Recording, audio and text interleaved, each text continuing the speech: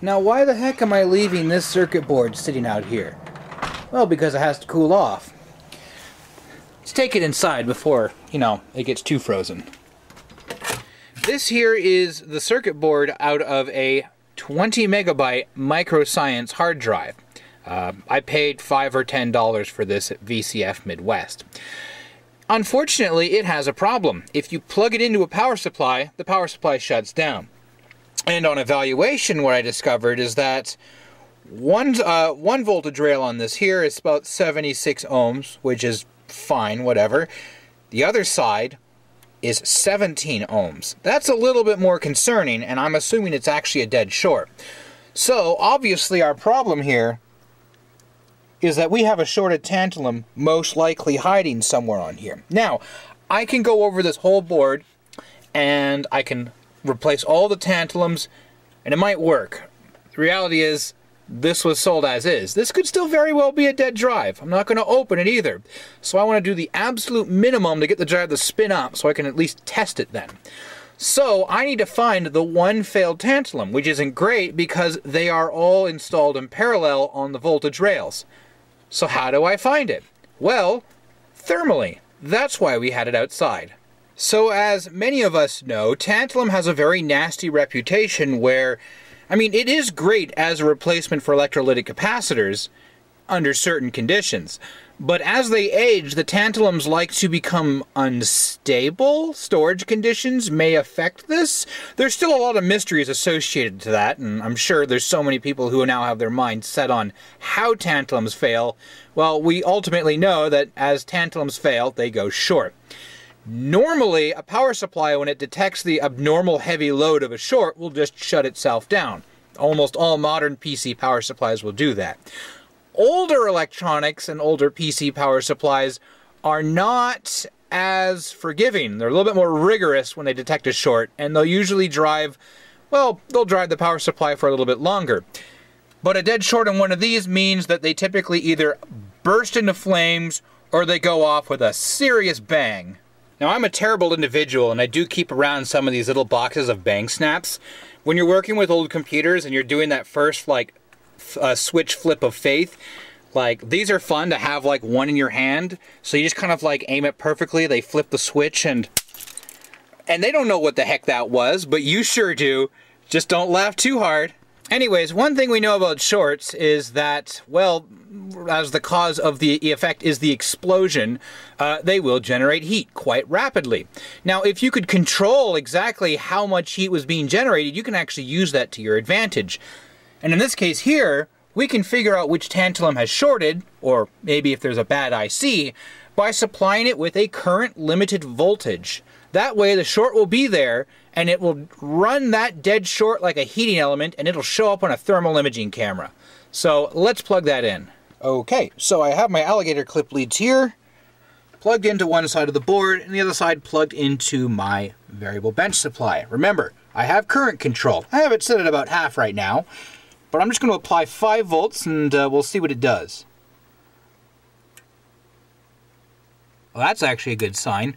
So I heard a relay click there, and at 5 volts, it actually seemed to be quite well behaved. So we can assume that rail is fine. So let me just switch the other side over here. There, we got our leads flipped around. So let's go back over to our power supply here, and let's bring the voltage back up to 5 volts. Oh, you saw that, right? So the red there indicates current control. So it's currently reducing the voltage to whatever our amperage is right now, which is... okay, about a little over 600 milliamps. So we have our problem on this rail. So what I'm going to try and do here is let's ramp up the current, because again, we can't get the voltage to go too high here because the current limiting is going to prevent that. But it's still going to allow a voltage. Sure, we can start talking about how voltages and amperages affect things, but the reality is, if you have enough amps going through anything that's a short, it's going to become a heating element. So, let's bring it up to 1. Let's bring it up to about 1.5 amps there at, what is that, 2 volts? So that should be plenty. So...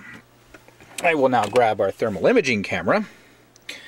So here's our board. This, not really cheap, but lower end thermal imaging camera, which is probably just a nice repackaged AliExpress special, is just the thermopile. It doesn't actually have a camera on it. So here's what the board looks like. This thing has a resolution of 32 by 32 pixels. And now we'll just give this a little pass over. Immediately I don't see anything. Oh, what's this? I think those might be our... Well, that's reflection off of the contacts. Alright, I'm going to give this a couple minutes here and then we're going to come back. Actually, I don't even have to do that. Just as I was cutting away there, do you see that? We have a hotspot. What is hiding right there? That tantalum. Oh yeah. Yeah. Okay, well I'll give it a couple more minutes here this time, but I'm pretty sure we found our fault. Okay, it's been a couple minutes as it baked here, and there is absolutely nothing else on this board that's giving off a heat signature, except for that one tantalum. Which is funny. All of these ones are cool still, and this one feels no different. And yet, something's wrong with that. So what I'm going to do is I'm going to clip that out, and we're going to load check it again. Okay, I actually just pried on it and just popped it off. Anyways, it's still there. It's just isolated from the other side of the circuit. So, now, again, everything's connected exactly as it was. All I did was turn the voltage off before I popped off that cap. Bring it back up to 5 volts. That's more like it. So there we are, 5 volts. And it's drawing basically nothing for current now. So I think it's safe to put this back onto the drive and plug it back into a power supply. I am going to be very aggressive about this. I've just taken the drive, put the board back on, and I've put it into an empty 5150 carcass. Hell, the power supply doesn't even have a fan. But if anything explodes, it's going to be this here, I hope, and not tantalums on that. Alright, ready? 3, 2, 1. That's a start.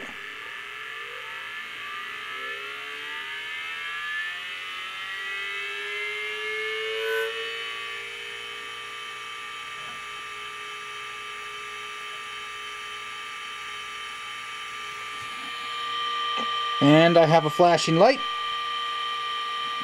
You may not see it flashing on your screen. Oh, and it just went solid. You know what? I think the drive just went ready. Alright, so I can continue on with further testing from this point, but this is how I can very quickly troubleshoot and locate a shorted tantalum. Does it mean the product's still good? No, but I've dealt with the short quickly and easily. I hope this is useful for you, if you by chance have a thermal imaging camera.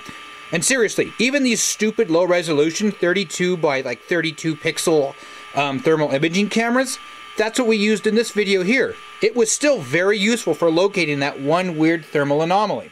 So if you can find one of those, get your hands on one of those as well for troubleshooting. They're really handy. And until next time, have a good one.